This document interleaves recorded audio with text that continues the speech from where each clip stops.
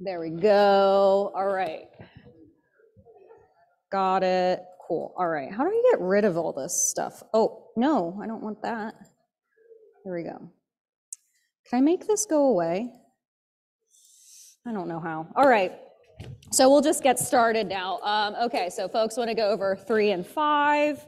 So what is that? Chapter 15. All right, so do you want to do chapter 14? So just to recall here, midterm 2 covers, unfortunately, 3 chapters, but it's just the last part of chapter 14, which is mechanisms and catalysis. Right, so we talked about little k in chapter 14, and then chapter 15 and 16 involve big K equilibrium constant and acid-base chemistry. So solutions in acid bases in aqueous solution, we calculated pH. Okay, so to see. Let's just do chapter 14. I want to just do chapter 14. All right, let's just get it out of the way because it's the little bit that's left over. Okay, so chapter 14, the only parts that are assessed are mechanisms and catalysis. Right, so mechanisms, the idea, and this kind of catapults us into chemical equilibria because the idea of a fast equilibrium is something we take advantage of when we are doing a mechanism where the slow step isn't the first step. So let's just do the first one here. Let's identify a catalyst or intermediates if there are any in this reaction. So how we want to approach this question is get the overall reaction by adding the two together and canceling things out. But we got to be careful of noticing how we cancel things out. So just yell out what cancels out of this reaction when we add them up. CLO, yes. Okay, anything else? I already said CLO. Cl cancels. Anything else? Nope, that's everything. All right, so when we cancel those two substances out, we get O3 combines with an oxygen atom to give 2 O2 molecules. So we see that's a fine and dandy balanced equation. So we canceled 2 different species out of this equation, but differently, right? So Cl, the atom, chlorine atom, how did we cancel that out? It was a reactant and then a product. So if you think about it, use your language here, chlorine atom is consumed and then it's produced in the reaction, in this 2-step mechanism. So what would Cl be then? A catalyst or an intermediate? It would be a catalyst. Then ClO would be what? That's our intermediate because it's made in the middle, all right, like in the middle of the reaction, and then it is produced at the end. Right? And so, you know, exam questions may be, it might just give like a bunch of substances. It'll say Cl, ClO, O, and O3. Identify what these are. Is it a catalyst? Is it an intermediate? Or is it neither? Meaning, is it a reactant or product in the actual reaction? So we already said ClO is a catalyst. But what about O3? What is O3? It is a reactant, and that's kind of tricky because look, Cl and O3 are both reactants in that first reaction, but when we look at it macroscopically and see, oh, Cl is consumed and then produced at the end of the reaction, it makes it a catalyst, even though both are reactants in the first, in that first equation. So do be aware of that. So O3 is a reactant, or in like an exam, you would say neither. I don't even know how to spell that, neither. Okay, there we go. All right, so that's that one. Okay, ozone again. So here we have a 2-step mechanism, but in the absence of a catalyst. So let's first write the overall chemical equation that's happening. So same idea here. Add up these 2 equations and see what cancels out. What cancels out? Scream it out. Oxygen what? Atom, just O atom. Note, I say O atom versus oxygen because typically we think of that as O2. So it's O atom cancels out. So we see that this reaction adds up to 2 ozones combined gas to give 3 oxygen molecules, diatomic oxygens, and we see that is in fact balanced, so that would make O in this case an intermediate. Okay, so let's derive a rate law that is consistent with this mechanism. So, oh crap, my key is wrong. Did I do C? No, I didn't. I'm just gonna say don't worry about C. I was trying to be clever. Don't worry about C, don't worry about it. Because here's the thing, you have to predict whether this reaction is endo or exothermic, but it's not super clear. This reaction is, in fact, what is it? It is, oh wait, no, it is exothermic, but regardless, let's do A and B. See, this is what happens when you write your own questions and you don't have it vetted by anyone else except yourself.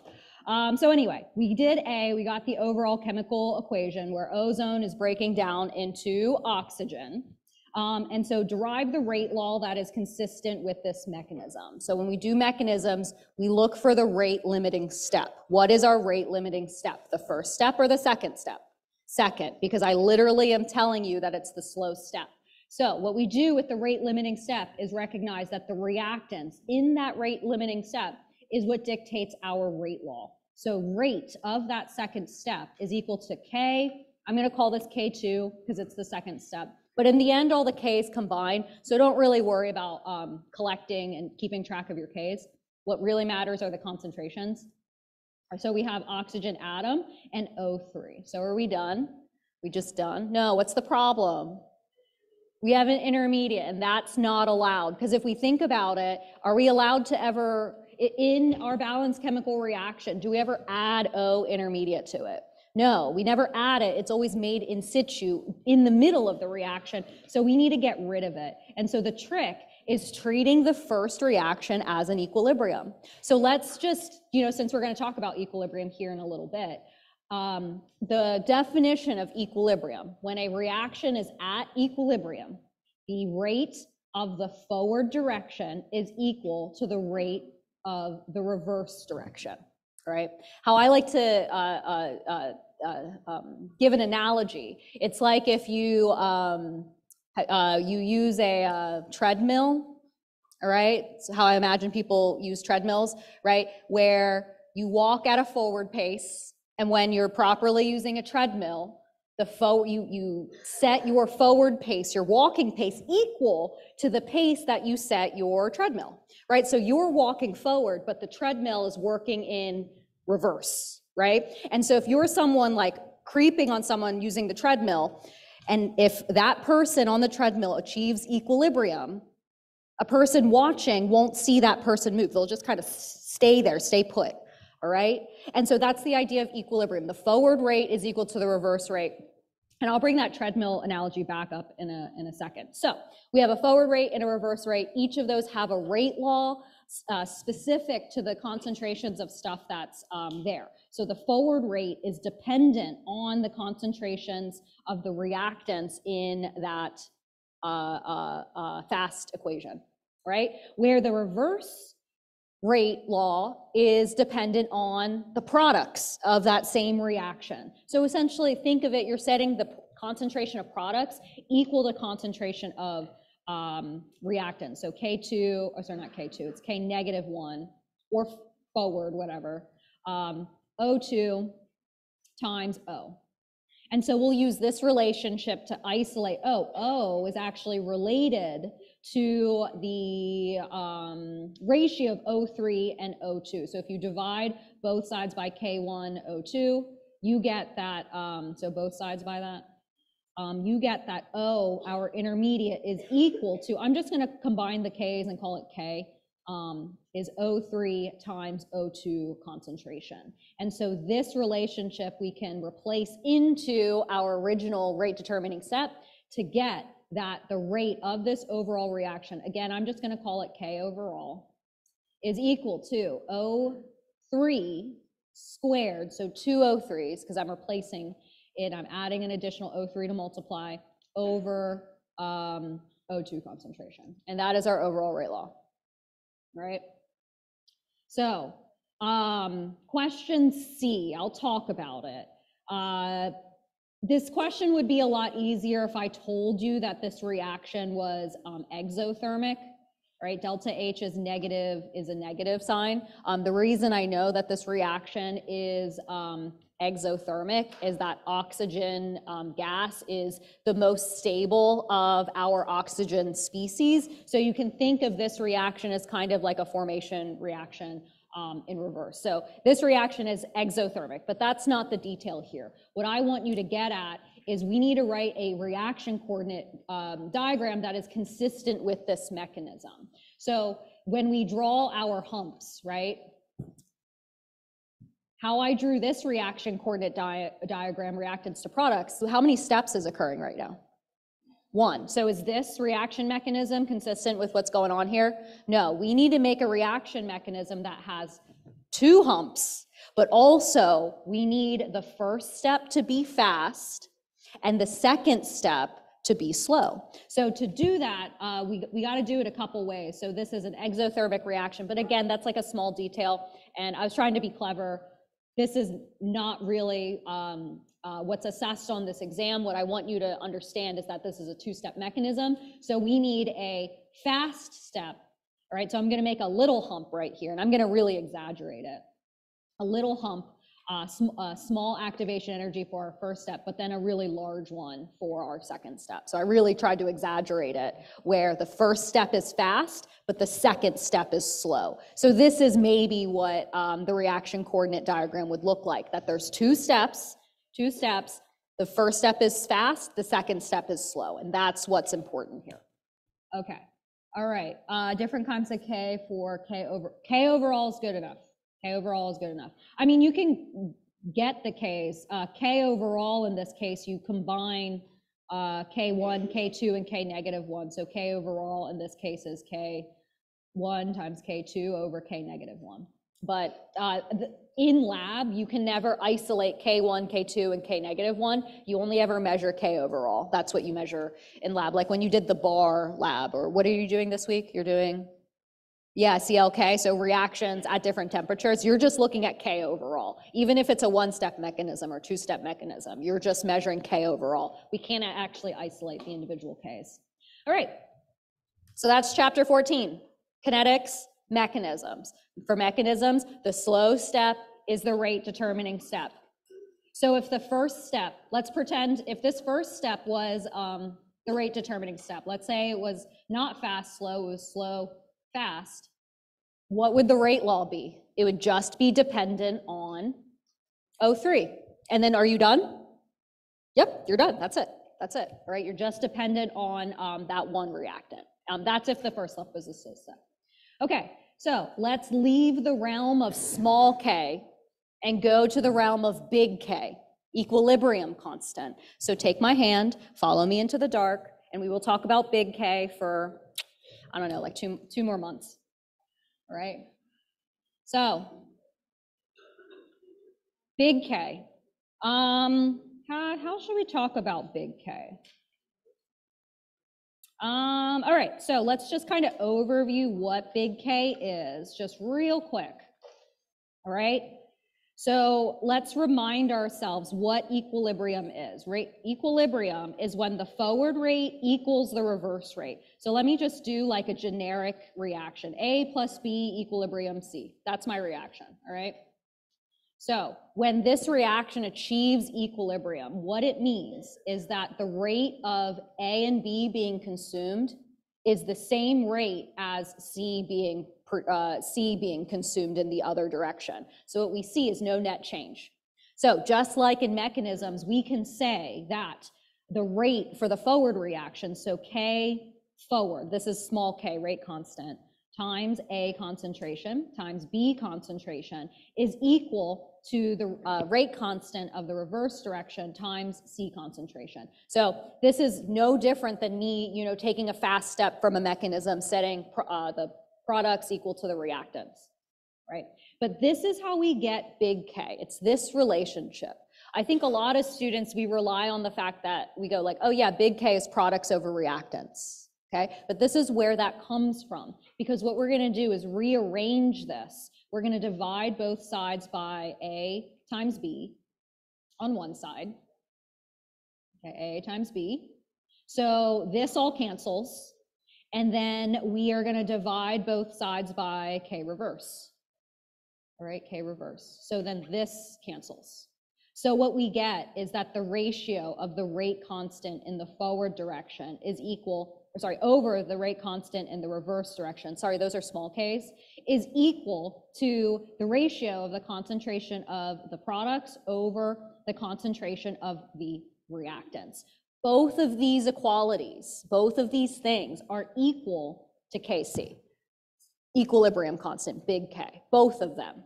So the idea here is, yes, Kc is products over reactants. So if I have an exothermic reaction, all right, if I ask you what's more stable in an exothermic reaction, reactants or products? What's more stable?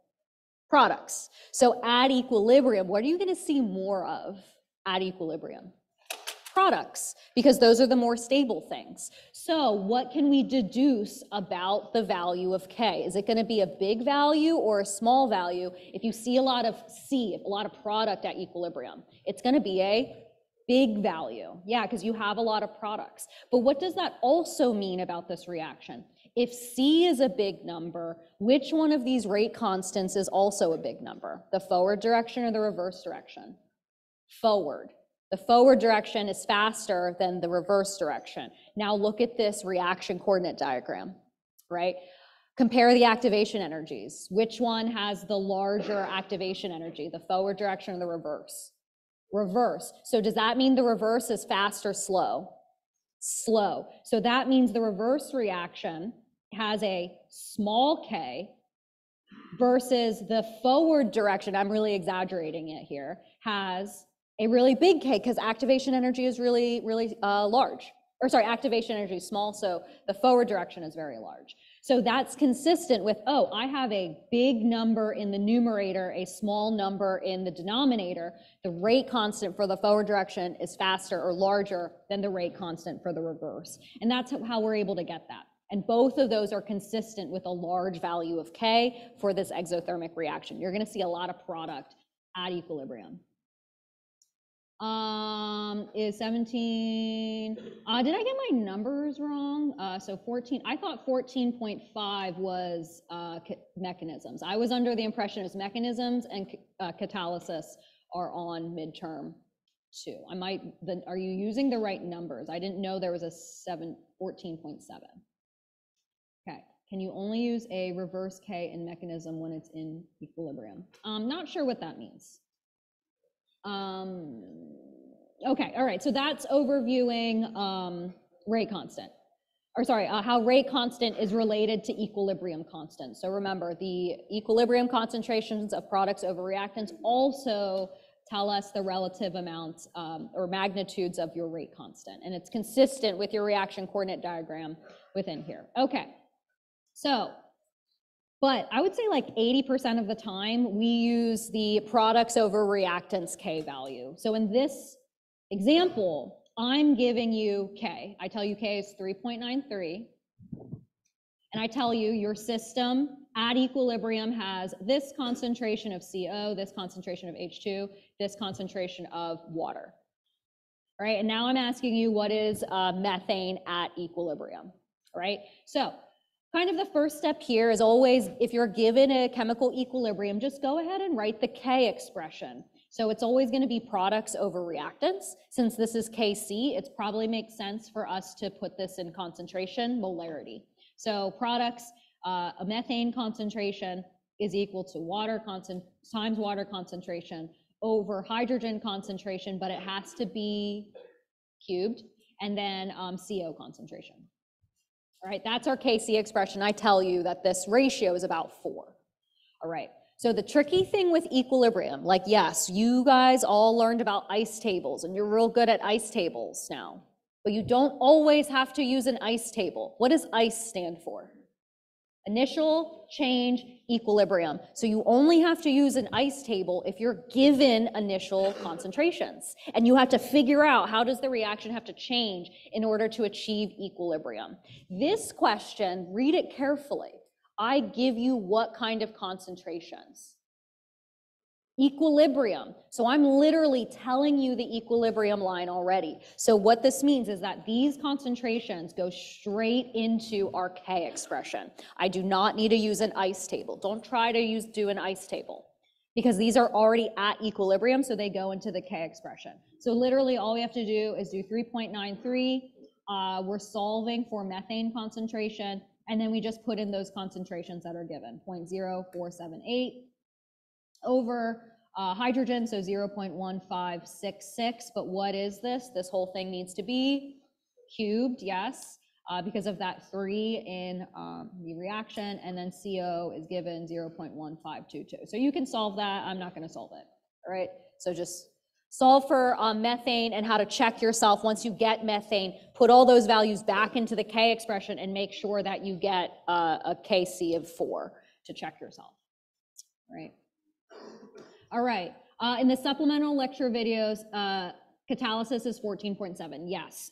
So I was aware of this, so there was a change in additions and they changed the numbers around, but the videos, the supplemental lecture videos, I guess the numbers weren't updated. So in the new book, catalysis is 14.6. Thank you, Kyle. All right, so KC, what does C stand for? Concentration. In KP, what does P stand for? Pressure. In KW, what does W stand for? Water. In KA, what does A stand for? Acid. KB, what does B stand for? Base. So all of this should guide you in what kind of reaction you write. So here, what is the value of KP for this reaction at this temperature? So I give you KC. So if you look at the very end of this packet, see, I'm nice now. I copied the supplemental information and I just put it at the back of this packet. So if you look at this packet, we give you very, very little. Basically, the only equation we give you is this KP expression, where KP is equal to KC RT delta N. So I'm asking, what is KP? All right, so this is a different equilibrium value. If we consider these gases in terms of their pressure, it's going to be a different value, versus we can talk about gases in terms of their molarity as well. And so these two are related to each other by a factor of RT. Delta N is how the moles of gas change in this reaction, right? So to calculate delta N for a chemical equilibrium, all you have to do is look at the look at the balanced equation, count how many moles of gas are on the reactant side. Tell me. 4. How many moles of gas are on the product side? 2. So as we move in the forward direction, we go from 4 moles of gas to 2 moles of gas. So we lose 2 moles of gas. So delta N is always the number of moles of gas in the products minus reactants. That's the convention. Products minus reactants. So delta N in this case is -2. But if you want to think about what that means, it means when you move in the forward direction, you lose 2 moles of gas. All right. So that's delta N. So all we have to do is plug everything in. So KP is equal to the KC that's given for 3.something93 times R. Which R should we use? If this is P, pressure, we should use the atmosphere one. So 0.08206 liter ATM mole Kelvin. That's the the R we should use, times temperature. This temperature should be in Kelvin, so this is 1200 Kelvin. And then to the to the delta N. So in this case, it's -2, all right? And then that will give you KP. So KP is a different value if you work these gases in pressures instead. Okay, all right, let's keep going. Here in number 4, I'll just go through this quickly. So we have reactions 1 and 2. We add them together, and the result is reaction 3.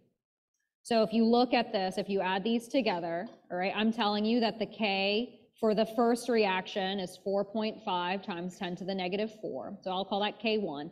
K2 for the second reaction is, what did I say, 1 times 10 to the 14.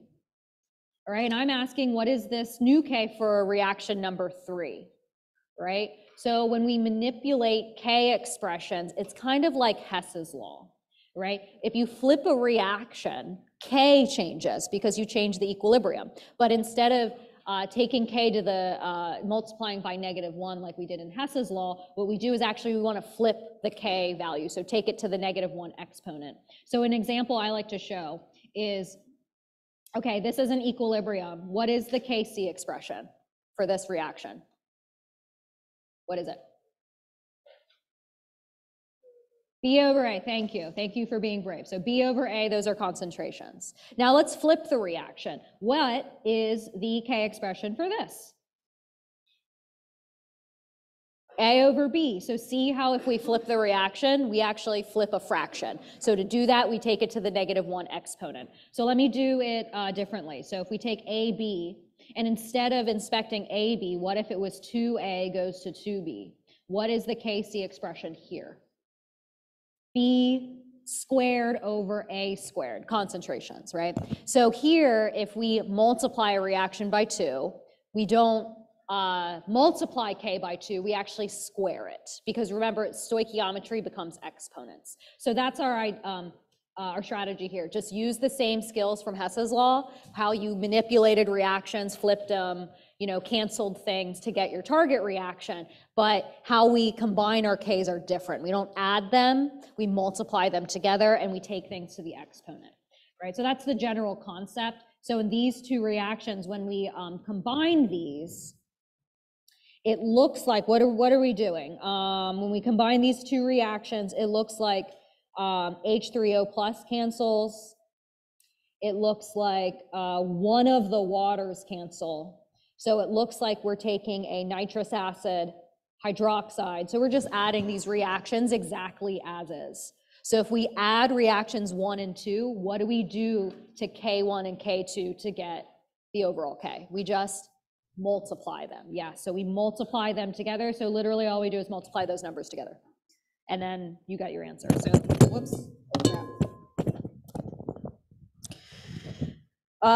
So K3 in this case is equal to K1 times K2 because all we do is just add them together. If we had to do any manipulations like flipping and stuff, we would have to use those exponents. Okay. All right, so that's 4. Let's keep going. 5, yes. All right, now it's ice table time. Maybe. Okay. Okay, so we have 0.5 moles, molarity of A placed in a container, and A decomposes according to this reaction. At equilibrium, the concentration of B is that. Calculate Kc at this temperature. Okay, I like to define, there's 2 types of ice tables. There's an ice table where sometimes you have to use the quadratic, okay?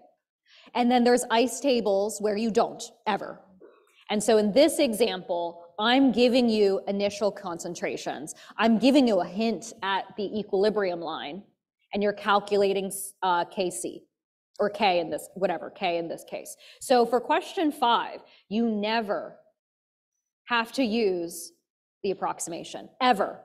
If you approximate, what do I say in class? Anyone here in my class? If you approximate on this question, you are just being lazy. Because I have enough information in this question to calculate X. You just got to plug X in, right? So I'll show you how this is done. So it is an ice table. Remind me, what does ICE stand for? Initial change equilibrium. So 0.5 molarity A is going to go in which line? It's going to go in initial because you place it in the reaction first or in the vessel first, and then it does something. So this is before the reaction happens. So I'm going to put 0.5 molarity in for A initially. And so just of note, I'm calculating Kc, so concentration. So what should the unit in this ice table be? Molarity. What if I wanted to calculate Kp? What is the most logical unit to work in?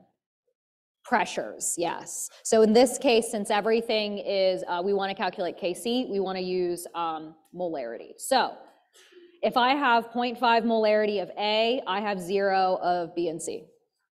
So I always ask, which way does this reaction have to go? Forward. So in the change line, what's the change line?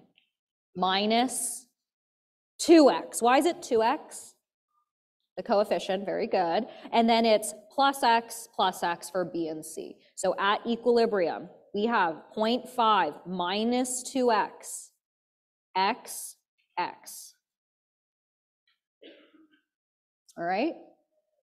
All right, so what we didn't do is we didn't get the Kc expression, but we can go ahead and do that. Kc is going to be products over reactants, so B times C over A concentration, but that is squared, right? And so once we have our ice table, how do we move on to the next step? The E line always goes into the K expression. Remember, K represents equilibrium concentrations. These are the concentrations at equilibrium, all right? So that is our next step, that we want to plug all of those values of the equilibrium line into the K expression. But the problem is that these aren't really numbers yet, that they're X's. So let's use that last piece of information in this equation that I tell you that at equilibrium, so this value, whatever I'm about to read, is related to which line? I, C, or E? E, yeah. So this is the B concentration at equilibrium. So this number, 0.065, is equal to this value.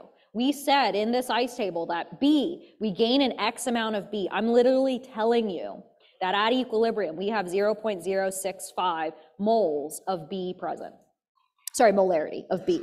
So I'm telling you what X is. So that means if 0.065 molarity is equal to X, how much A do I also have at equilibrium based upon this table? It's the same value, 0.065 molarity of X, of A as well, all right? Can we use this information to figure out how much A we have as well? Yeah, we can. Since we know what X is, all we have to do is plug in 2x 0.065, whatever that is. Don't have my key. Boop, boop, boop, boop. X is given yeah. Okay, so A concentration is equal to 0.37 molarity, all right? So these are the equilibrium concentrations. This is the concentration of A, there is the concentration of B, and there is the concentration of C. So all those pink circles, can I put those into the equilibrium expression? Yes, because those are equilibrium concentrations. So our Kc is equal to what is it? 0.65, or sorry, 0.065 squared over 0.37 molarity, A, or whatever. And then that's your answer, all right? So notice here, let me write this a little bit differently. Kc equals, let me just take the X values, X squared over 0.5 minus 2X. So I'm assuming most of you, you're learning about weak acids and weak bases. And when we calculate pH, we almost always, do we ever do the quadratic when we're doing like weak acids, weak bases? No, almost never. We almost always approximate. What's the approximation we use? We just say that minus X is really small. So the idea here is, well, why don't we just do that? Why can't we approximate that minus 2X is really small and just assume that the value is really small? So the idea here is if you do this, literally we know what X is, just plug it in, yeah. What would be squared? Oh yeah, sorry, yes, it is squared. Yes, that is squared. Good, yes, it is also squared. This is squared.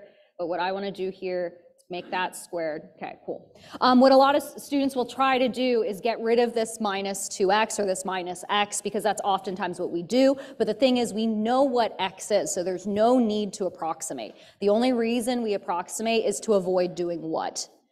The quadratic formula. Does this require the quadratic formula? No, this is just algebra. So you do not need to,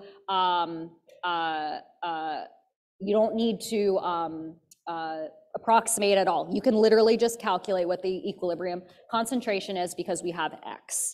And this is a common mistake that I see, or I wouldn't be standing on the soapbox yelling at you to not be lazy. In this case, where I give you I line, I give you part of the E line, and that allows you to fill in the rest of your ICE table to then calculate C. The next question is different. So do not approximate on this question where we are calculating K. In the next question, we're not calculating K. I give you K, and I'm asking you to calculate equilibrium concentrations. Here, in these types of questions, we often do have to approximate. Sometimes we can be sneaky. So let's see what we can do in this question. So calculate the equilibrium pressures of all the species that results in the decomposition of H2S with initial concentration of that. Let me copy this. It's over here. I'm going to copy that. All right. So we're going to do an ICE table again because this is, I gave you initial concentration, so that we have to do an ICE table. And we are trying to calculate equilibrium concentrations. So this may or may not require an ICE table. So I tell you that H2S has an initial pressure of 1.8 atm. So since we're working in pressure, does it make sense that I give you a KP? Yes. Do I have to do any converting? No, we can just stick with pressures here. So 1.8 goes right here, 1.8 atm. Boom. How much product do I have initially? Nothing. This reaction must go in what direction? Forward. It's minus what? 2x plus 2x plus x. Perfect. So you add up those two lines, so we get 1.8 minus 2x is how much H2S I have at equilibrium. At equilibrium, I have 2x amount of hydrogen gas, and I have x amount of sulfur gas, right? And so now this is where we can utilize the KP expression. Since I give you that value, it's products over reactants, so H2 concentration over S2 times S2 concentration. H2 squared divided by the product concentration squared. So we have the equilibrium line, we put it into the K expression with all those X's and all of that. So I get that hydrogen concentration is 2x squared times X over 1.8 minus 2x squared. Crap, what's the answer? All right, okay.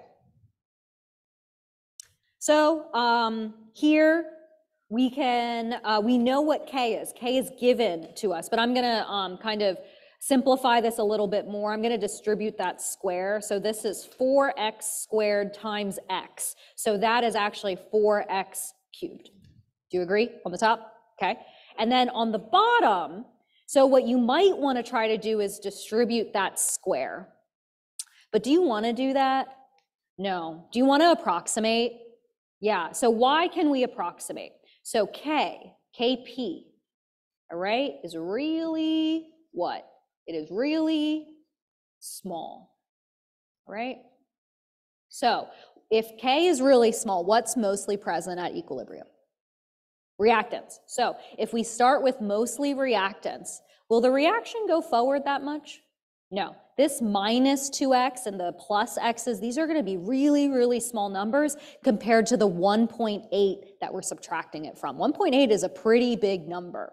So if minus x is a really small number, we can make an approximation that makes this easier on us. If we recognize, okay, K is a really small number, so minus 2x is a really small number. So if I take 1.8 and subtract a really small number, does 1.8 change that much? No, it doesn't. So my approximation that I can make is that that whole denominator is actually just 1.8 squared. But if you want to solve the whole thing on your calculator, go ahead. All right. But the idea here is that on our exams, You can always solve it with an approximation to avoid using the quadratic formula, that we don't make it so you have to use the quadratic formula to get the answer right, that the tolerances on our answers, if it's numerical, will always work with the approximation. Or if it's multiple choice, if your answer is like close enough, if it only differs in the very last sig fig, you're going to choose that answer anyway. So that's the idea here, why the approximation works. But what I always like to do is solve things with Wolfram Alpha to just check, okay, with the approximation, does it work? And then compare it to the value without the approximation. And that's what I typically do. So this is a lot easier to solve. So 4x cubed over 1.8 squared equals that 2.2 times 10 to the negative 6. Right? And so that you can absolutely solve. So I think you get, if you multiply both sides by that 1.8 squared, you get that 4x cubed equals, oh, I didn't do it. My key doesn't have it. If x is so minuscule, why do we still consider it in the numerator? Because for the numerator, x is the only thing that's there. So the reason, it's not just that the x is small in the denominator, we can get rid of it. The actual reason why we can get rid of it is because we're subtracting it from such a big number. But in the numerator, x is the only thing that's there. So let's go ahead and solve for this. So 1.8 squared times 2.2 e to the negative 6 equals 7.128 times 10 to the negative 6. So divide both sides by 4. We get x cubed equals 1.78 times 10 to the negative 6. And then how do we undo a cube? Cube root. But do you want to take the time to find that on your calculator? Probably not. What's the other way to get rid of a cube? Times it by, or not times it, but take it to the 1/3 exponent. Yes, so if you do 1.78 times 10 to the negative 6, caret 1/3. Okay, you might be giggling like, yeah, I bet there's people in here who do not know that. All right, if you caret to the 1/3, it's the same thing as the cube root, because I don't want to take the time to find where the cube root is on my calculator. So taking it to the 1/3 is the same thing. Right, there was a question over here.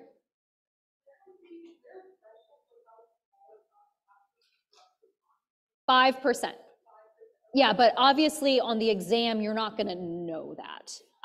But that's the general rule. If that your answer, if this thing you're subtracting is more than 5% of the original thing, then you probably should not approximate. But I think I'm not sure if I have, yeah, I do have the approximation and the not approximation in here, and you essentially get the same number. It just varies in the very last sig fig. But in the course of, a multiple choice exam, they're essentially the same answer. All right, so that's how we get x. All right, and so we get x, I think when you use the approximation, is 0.0121 molarity. Or no, what we're doing pressure, so ATM. All right, is that my answer? No. We got to look back at the question and see what it's asking. Yes, we calculated x. Good job. Pat yourself on the back. But now let's take that x and put it into the ICE table and calculate what the question is actually asking. And it's asking, what is the equilibrium concentrations of everything? So that means we need to take that x that we just calculated. X equals 0.0121 ATM. And use that information in our equilibrium line. So what this means is that at equilibrium, okay, the amount of S2 I have is equal to X. So it is simply the 0.0121 ATM we just calculated. But hydrogen concentration, is that equal to X? Nope, it's 2x. So what we should measure for hydrogen concentration is twice the pressure of sulfur. So it's going to be 2x. So it's going to be whatever that number is. And then finally, we can do the subtraction of H2S, but we basically see that when you subtract 2x from 1.8, does that value change that much within sig figs? Let's see. So 1.8 minus 2 times 0.0121. All right, so how this changes, so it started with 1.80. I forgot that 0. All right, and so what we get when we subtract it is that it is 1.78. So it barely changes at all. Barely changes. All right. Okay, so that is using an approximation. Good? All right, it's good when X is small. But never approximate when you calculate K. If I give you I give you part of E, never approximate. But you can approximate to avoid using the quadratic if something's like this. All right, let me just think of one more example. Let me do one more before we do it. So let's say I have 2A goes to, is this what I want to do? B plus C, okay, ice, boom. All right, ice. Okay, let's say that KC is equal to, all of this is aqueous, so I'm just making this up. I'm gonna say it's 16, all right? Okay, what do we want my initial concentration to be? What? Someone just say a number. 27, okay. 27 molarity, geez. All right, we have 0 of this stuff. I think this will work. Yeah, I think it'll work. All right, so which way does this reaction have to go? Forward, perfect. So what is the change line? Minus 2x. Next, plus x, plus x. So at equilibrium, we have 27 minus 2x of A. We have x amount of B and x amount of C. All right, so what do we do next? Put the E line into K. All right, the KC expression is the value is 16, but this has an expression. It's B concentration times C concentration over A concentration, but it is squared. So when now we put these equilibrium concentrations into KC, all right? So that means at equilibrium, since I give you KC that this is 16, our goal is to solve for X. We're trying to solve for equilibrium concentration. So what is this reduced down to? X squared over 27 minus 2x, but that whole thing is squared because A is squared, all right? This is equal to 16. Should we approximate here? No. Do you want to be sneaky? Yes, let's be sneaky. So how we can avoid using the quadratic, what a lot of students will try to do is distribute that square. Don't do that. Can we subtract this 2x? You might want to try to, but here's the thing. K, is that a small number? No, it's not. It's actually kind of a fairly large number. So we make a fair amount of product at equilibrium, but you might think, oh, this value is pretty large. But here's the thing, we can be sneaky and not even use the quadratic at all, because if you look very carefully, what can we do? Square root both sides, yeah. So if we square root both sides, this reduces down to x over 27 minus 2x equals 4. Does that require the quadratic? No, that just requires algebra that I don't feel like doing right now. But you can move things around and you can solve for x pretty simply on your calculator. This is a perfect square example where we can avoid using the quadratic at all, as long as you recognize we have a square over a square, and if you square root both sides, you can get rid of it. You cannot approximate on this, all right? Minus 2x is going to be too large. K of 16 is pretty big. You're gonna make a lot of product, all right? Okay, all right, good. All right, so more. All right, consider this reaction at equilibrium. It's an elementary step. So what kind of reaction is this? Endothermic. So that means heat is a what? If I hold an endothermic reaction, what does it feel like to you? Cold. So the reaction is doing what? Releasing heat or absorbing heat? Absorbing heat. It's taking it from you. So you can think of triangle as a reactant. Okay, because it's like taking heat from you. So let's pretend we remove some CO2 from this reaction, right? So this is Le Chatelier's principle, but with concepts. You have to understand, why does the reaction shift? and it has to do with the rate laws. So let's just use Le Chatelier's principle really quick. So if I remove CO2, I'm removing a reactant. What's going to happen? How does the reaction shift to reestablish equilibrium? Is it going to go forward or is it going to go backwards? Backwards, but we want to understand why. Okay, there's a reason why. So the moment we remove CO2, if you just think, oh, K is equal to products over reactants, the moment we remove CO2, what value are we changing? The numerator or the denominator? Denominator, because CO2 is a reactant. So this number on the denominator gets smaller. All right, the moment we disturb K. So that means when we predict the value of Q, if we make the value in the bottom here smaller, overall, this ratio becomes what kind of number? A bigger number or a smaller number? Bigger. So that means Q is now larger than K the moment we make that disturbance. All right, and I like to think of it this way. Q is the unstable conditions. It's the ratio of products over reactants when things are unstable. K is what the reaction wants to be. So if at this moment Q, the conditions, Q is too big, I have too much products. So the reaction's going to move in which way to establish equilibrium if I have too much product? It's going to move in the reverse direction, and that's exactly what we see. So Q is larger than K at this moment, so the reaction shifts in this direction to reestablish K. Right? Oh yeah, that's this question. Number 2 is shifts in that reason, that direction. Right? So yes, the reaction goes in the reverse direction, but why?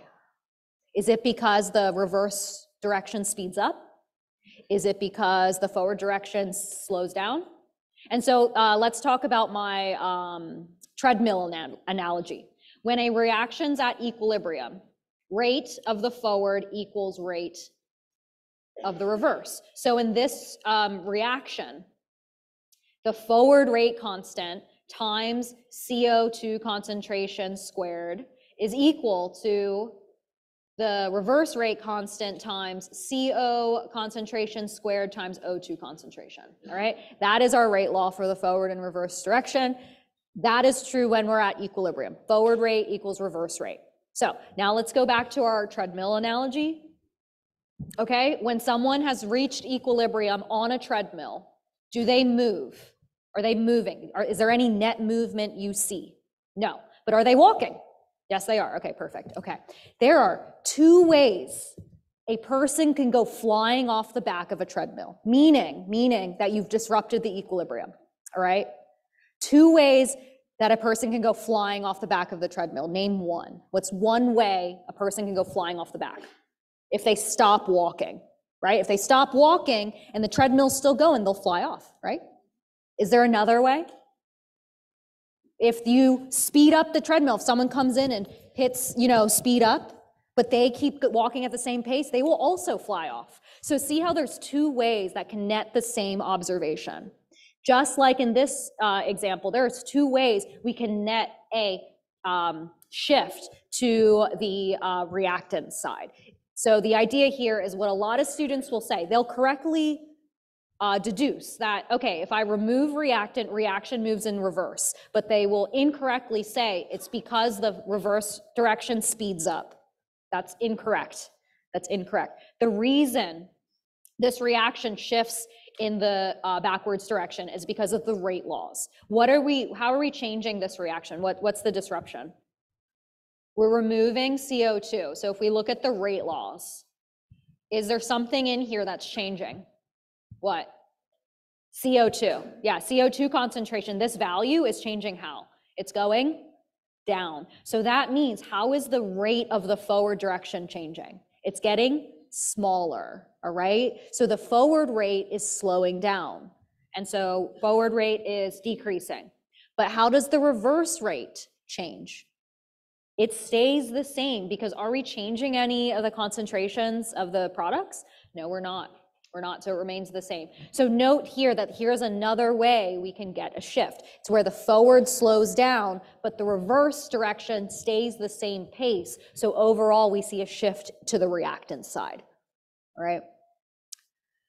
So that's a small detail where we use rate laws, okay?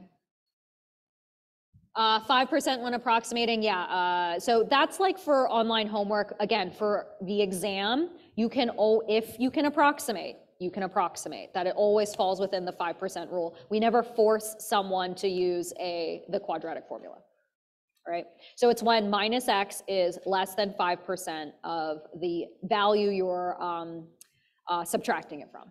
That's what you want to look for, less than that. You want to change that value less than 5%. That's the idea. Okay, so let's look back at this question and think, okay, let's heat this reaction up. Let's heat it up. Let's heat it up from, what is it? Heat it up to 800 Kelvin. So it was at a lower temperature, now it's up to 800 Kelvin. So let's just do the quick and dirty way and use Le Chatelier's principle and treat heat as a product or reactant to predict which way the reaction shifts. So if we heat this reaction up, we're adding heat. Heat is a what in this reaction? Reactant. So just using basic Le Chatelier's principle, this reaction should shift to what direction? Forward. Okay, but when we heat something up, or when we heat an equilibrium up, there's a shift, not because heat is a reactant, but we're actually changing the value of K. We're changing the value of K. So if we're making more product, K is actually becoming what? A bigger number or a smaller number? Bigger number. Remember, at least for my class, I yell at you all the time. What do I say? Does pH plus POH always equal 14? No. What is the caveat? We can only use that when what? 25 degrees, because 14 is negative log at of kW, but kW is only 1 times 10 to the negative 14 when? At 25 degrees Celsius. So if we're at any other value other than 25 degrees Celsius, can we use pH plus POH equals 14? No, we can't, because kW changes. K, equilibrium constant, is temperature dependent. So when we change the temperature, we literally change the value of K. And that's why we see a shift. But if we just treat heat as a product or reactant, we can predict the shift.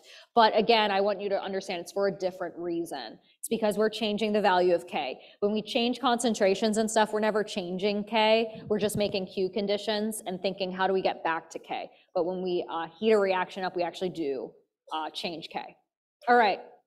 Okay, so we wanted to do acid-base stuff. Okay, so let's skip 8. Let's do 9. That's what people asked for. All right, so Arrhenius acids and bases. Those are the simplest kinds of acids and bases in that they were just based upon observations. All right, Arrhenius acids, they are just substances that make, so this is Arrhenius, they make H plus in solution. They make H plus, acid, boom. And Arrhenius base doesn't make H plus, it makes hydroxide. So this definition is very broad. Actually, no, it's a little too specific, all right? Just H plus, OH minus. So we've expanded our definition to Bronson-Lowry acid-base chemistry and Lewis acid-base chemistry, where we're still identifying acids as acids. We're just thinking about it differently. Bronson-Lowry acids and bases, what we want to inspect are protons, so H plus, and H plus is a proton. If you look at the symbol, what's present in an H plus cation, literally it's all a proton, and when you get to organic chemistry, they will call H pluses protons. Right? So Bronson-Lowry acids bases look for proton acceptors and proton donors. So let's just do the definition right now. All right? Bronson-Lowry acids are what type of proton things? Donors. Yes, they are donors. While bases, Bronson-Lowry bases, do what to protons? They take them. They are proton acceptors. If you ever forget, just look, HCl is a what? What do we call that? It's an acid, right? Because the name of HCl is literally hydrochloric acid. Look at this formula, all right? HCl. Does HCl look like it's going to donate a proton or take a proton from something? It's going to straight up donate one because it has one. It has a hydrogen in it, so it's going to donate that proton. Acids are proton donors. Bases are proton acceptors, all right? So let's look at this reaction and think about what's happening, all right? Think about what bonds are being made. So if you look closely, you see ammonia, right? That lone pair on ammonia is taking a hydrogen, a proton from HCl, and then if you look at the products here, see chlorine is now by itself, and we made a new bond. That nitrogen, that lone pair is now in this new bond with hydrogen. So we made this new bond. I'll highlight it. That's the new bond that we made right here, boom. So let's define these things. What substance within the reactants is acting as a Bronsted-Lowry acid? So what thing is donating the hydrogen, the proton in this reaction? What's giving up the proton? HCl, yeah, so this is our Bronsted-Lowry acid. HCl is our Bronsted-Lowry acid. So by a process of elimination, that would make ammonia our Bronsted-Lowry base, but let's make sure that it fits our definition. Bases accept protons. Okay, they accept protons. Is that what ammonia is doing here? What is it doing? It's stealing, it's straight up stealing a proton from H+. So that makes ammonia a Bronsted-Lowry base. But this is just a different way to think about it. Like you should know that HCl is an acid. So it's gonna make sense that it's a Bronsted-Lowry acid. Do you already know that ammonia is a base? That was one of the 1 week base we asked you to memorize in 1210. Hopefully you should know that ammonia is a base. So it would make sense that it's a Bronsted-Lowry base. It's just a different way of thinking about it when we think about how are protons moving in a chemical reaction, all right? Let me think of I don't feel like doing another example. Okay, let's do, so that's Bronsted-Lowry acids bases. All right, look, I have the same reaction, but this time I want you to identify the Lewis acids and bases. But do you think the answers are going to change that much? No, ammonia is still going to be a base. HCl is still going to be an acid, but we're thinking about it differently. Lewis acids don't look at protons, they look at what? Electrons. All right, so we're looking at electron movement. So we're looking at how are the new bonds being formed, okay? Because bonds are made of 2 electrons. So let's just get definitions out of the way. Lewis acids do what to electrons? They are acceptors. Yes, electron acceptors, while bases do what? Electron donors. If ever you forget, just do the most simple acid-base reaction. H plus OH minus. Remember, OH has all these lone pairs on it, all right? And this makes water, all right? So here's the new bond that's created, all right? Think about this. Here's that lone pair on hydroxide. So if you think about what's happening, we're making a bond, right? This is what's happening. A lone pair on hydroxide is making a new chemical bond with H+, the acid, to make water. So in this picture, what's donating the electrons? Hydroxide or H+? Hydroxide. OH minus is obviously a base. All right, so bases are electron donors versus H+, our prototypical acid, is doing what? It's accepting those electrons to make that new chemical bond. So here H+ is our electron acceptor. If you ever forget, just draw a generic thing. Just draw a generic thing. Also, you can say this about Bronsted-Lowry stuff too, all right? Hydroxide, that's a base. This base is accepting an H+, so that's a Bronsted-Lowry base. Versus this H+, it's donating itself to the bond, to the new substance. So H+ would be a Bronsted-Lowry acid because it's donating itself. All right, so let's actually answer this question. So we're thinking about protons, all right, or sorry, electrons with Lewis. So there are the electrons. Think about the new bond that's being created. So it's right there. So again, what is donating its electrons? NH3 or HCl, NH3. So this is the electron donor. So that makes ammonia the what? The Lewis base. Yes, Lewis bases donate electrons. Okay, ammonia is also a base. So what do we see here? That ammonia is the Bronsted-Lowry base and the Lewis base. All right, and then that would make HCl the Lewis acid. It is accepting, that H plus is accepting the electrons from the ammonia to then make your products. All right, so that is acid bases. Okay. All right, let's identify the conjugates of these things. So the conjugate acid of nitrite. So if we think about it, all right, I always like to use HF, all right? HF is the most common weak acid we talk about. But here's the thing, you'll probably rarely interact with HF. The reason we write HF so much is because it's only 2 letters. And so it's a very easy example to show for a weak acid. When HF acts as an acid, it donates a proton, because that's what acids do. Then we're left with F minus. All right, so what did we say? HF is a weak acid. Wouldn't you agree? F minus that is created in this equilibrium, which is a Ka expression, this is a weak base. Specifically, it's the conjugate base of an acid. So when an acid acts as an acid, it produces the conjugate base on the product side. When a base acts as a base, it makes its conjugate acid on the product side. All right, so if we want to write the conjugate acid of nitrite, all right, this substance is a base. What do bases do in water? What do Bronsted-Lowry bases do? They do what to protons? Take protons, but where is that base going to take a proton from? Water, where all these things are in water. So what we're going to do is take nitrite, add it to water, all right, add it to water. And so when that acts as an acid, it's going to take one of the protons, make hydroxide, because this is a base, and you're going to produce HNO2. And so the conjugate acid is nitrous acid, HNO2. This is the conjugate acid, because you recognize that NO2, when it acts as a base, it basically steals a proton from water, all right? So that means, let's just do another conjugate acid, right? Another conjugate acid here. No, let's not do that. Let's just do it in order. Okay.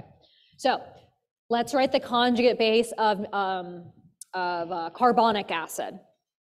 All right. So if we want a conjugate base, we need to recognize that this thing is an acid. Write the reaction of that thing acting as an acid. Acids do what to protons?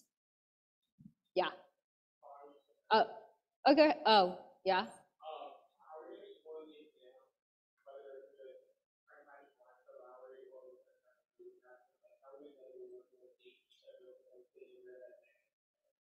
Well, here's the thing.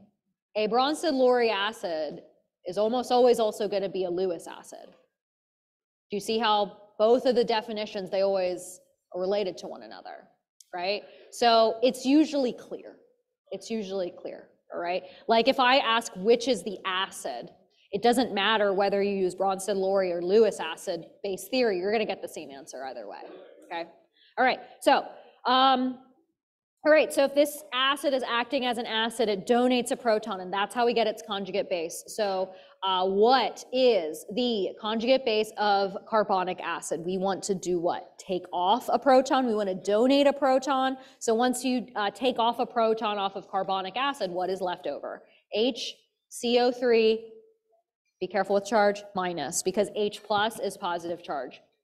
Right? So this substance can then go on and donate another proton, and that's what I want to ask you in part C. What is the conjugate base of HCO3 minus? So this thing is acting as an acid. Take off another proton, all right? Take off another proton, and what do you get? CO3 2 minus. So you might be thinking, oh, this is rather easy, but look, what's this next one? What is the conjugate acid of HCO3 minus? Do I add a proton or remove a proton? You add it back in. Yeah, so we got to be careful here. HCO3 minus, we want this to actually act as a base. So it's going to accept a proton. So we want to add an H plus to it. So the conjugate acid of bicarbonate is actually HCO3. So we need to be careful of that terminology. We can't just be removing and adding H pluses willy-nilly. We need to think about what's happening here in terms of conjugates. I always remind myself by writing out the equation for HF. I always remember, okay, HF is a weak acid. It donates a proton. What's left is its conjugate base, F minus, versus you can use any generic base, but easy one, and I guess the easiest one would be ammonia. When ammonia acts as a weak base, you add it to water, you get ammonium plus and hydroxide ion also. So this is ammonium acting as a base. So ammonia is the base, but what substance is the conjugate acid? Ammonium, so there's your conjugate acid. So I like to think, oh, conjugate acids, you add a proton to it. Okay, if you forget, just write the Ka and Kb expression for something, that'll help. Okay, all right, so do we need to do pH calculations? No, okay. All right, so let's do, I don't wanna do that one, I wanna do this one. Right, okay, the table. Because what do we like more? Do we like math or do we like the concepts? Math, I know. There's something very beautiful when the numbers all work out. It feels nice and fuzzy, but here's the thing, all right? What separates the B students from the A students is that the A students know the concepts, all right? They don't just use the tricks. They actually know the underlying concepts that's going on, especially with Le Chatelier's principle. Like, yeah, okay, I know, oh, I add product, it shifts to the reactant side, but why? Why in a rate law level does that happen? Like, yeah, you can memorize the trends, but understanding the underlying concepts is just as important as well. So, because what do you think? Our exams are what, like 50-50 math? Yeah, math concepts, yeah. All right, so see, and that was a big struggle for me when I started teaching here because it's easy to write exams when it's all math. And it's easy to grade too, but when it's concepts, it's very hard to write exam questions that are not only clear, but to make sure that students are reading it and understanding it correctly. Okay, so let's use this table to answer the following questions. So what you should see here is we have a table of what? We have a table of acids and their conjugate bases, or you can think of the bases and their conjugate acids. This is the table. So what we see here is that strong acids, if you look at their conjugate bases, they're really crappy bases. Versus if you look at weak acids, if you take a weak acid and look at its conjugate, it's actually a pretty good base. And so if you've gotten to weak acid base chemistry, you recognize it's because Ka and Kw for Ka and Kb for a conjugate acid-base pair, they're equal to a constant, and that's why. So the stronger the acid, the crappier the conjugate base. But the stronger the base, the crappier the acid is at being an acid. So let's answer these questions. Of this list, which one is the strongest acid? So we want to look at which side, the red side or the blue side? Red side, yeah, because those are where the acids are. So just go ahead and cross those off. And so what are we going to look for? The substance that's what? The highest on the list. So which one is that? HF. HF is the highest on the list. There's HF, there's ammonium, there's water. Perfect. Do you think questions will be like this on the exam? No, we're not going. Okay. All right. Okay, what is the strongest base? So what are we looking at? What side are we looking at? The blue side. Perfect. And you're going to look for what? The substance that's lowest on the list. So which one's that? I need to look. F minus, HS minus, and HPO4, that one. So it's this one. Is it that one? Is that what my key says? Hopefully. Okay. All right. So that one's easy enough, right? You look for the substance on the right side. Strongest bases are on the bottom, strongest acids are on the top. Okay, what substance has the strongest conjugate base? So now it's changing. So there's a couple ways you could do this, all right? You could write the conjugate bases for all of these. It would be, so if these are acids, you want to draw out the conjugate bases, it'd be hydroxide, ammonia, and F minus. And you could look for the bases on the base side. You could do that. Or you can use what relationship? If we want the strongest base, we are actually looking for the what kind of acid? Weakest acid. So if we look for the weakest acid here, it will have the strongest conjugate base, right? So let's do that. So if we're looking for the weakest acid, are we going to look at the red side or the blue side? Red side. So what do we have? We got water, we got ammonium, and we got HF. So which one has the strongest conjugate base? Water, yeah. So let me just highlight those conjugate bases. We have hydroxide, ammonia, and F minus. So you see that the weakest acid has the strongest base. It's the lowest on this table, all right? So you could actually answer this question whether I gave you I don't actually have to give you the whole table. I could just give you the acid side, all right? And you could still answer it. Okay, what substance has the strongest conjugate acid? So what do we want to look? Are these acids? Nope, these are actually bases. So you want to look for the what base? Weakest base. Yeah, if you look for the weakest base on this list, you'll find the strongest conjugate acid. So let's look at that list.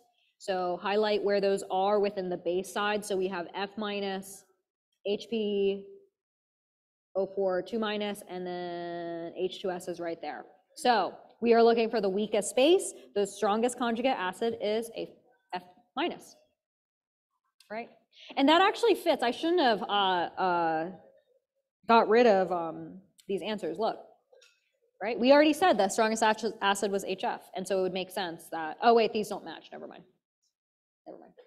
Okay, all right, and then finally, this last one is the last way we can kind of ask using this table. I'm gonna copy this table down here just because it's useful for us. All right, okay.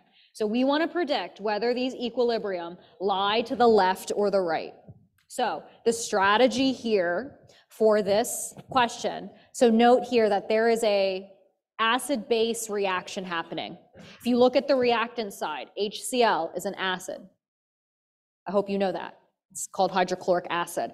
Fluoride is a base. So this is an acid-base reaction. I have an acid and a base on the reactant side, but I also have an acid and a base on the product side, right? So this is my strategy. I always look for the strongest things. That's always the easiest. Look for the strongest things. So you want to inspect the acid on the reactant side, and then tell me, what is the acid on the product side? HF. I look for acids because acids are easy to find because an acid has to have a what? A hydrogen, has to have a hydrogen.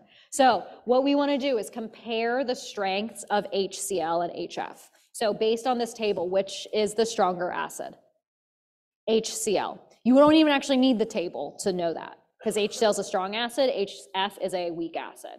So to figure out which way this equilibrium lies, understand that the strongest thing always ionizes more, right? HCl is a strong acid. What kind of electrolyte is it? A strong electrolyte, meaning it completely ionizes.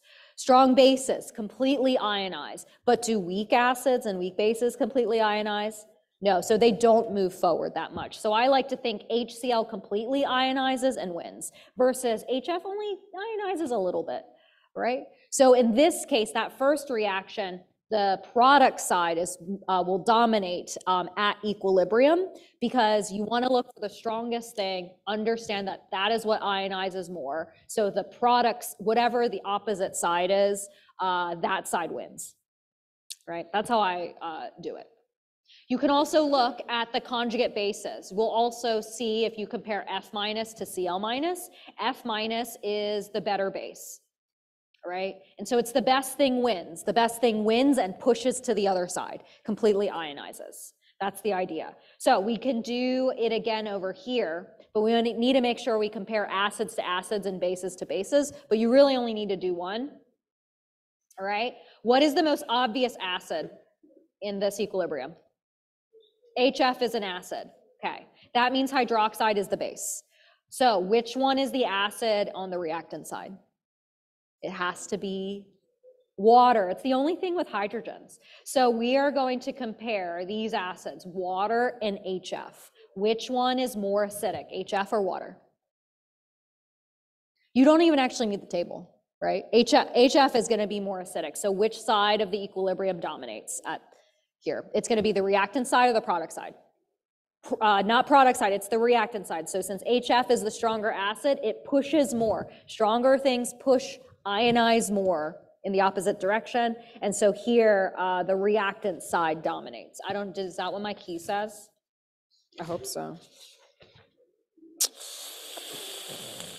Yes, left, right, okay, perfect. Yeah, so those are the sides. Okay, all right. Do we get this chart, or is it you will have the chart? Yes, but understand that there's many ways we can ask questions with this chart. Is how to read it. All right. So I have 9 minutes left. Is there a question you would like me to do? A number? No. Are we good? We good? Okay, then we'll just end there. Best of luck, everyone.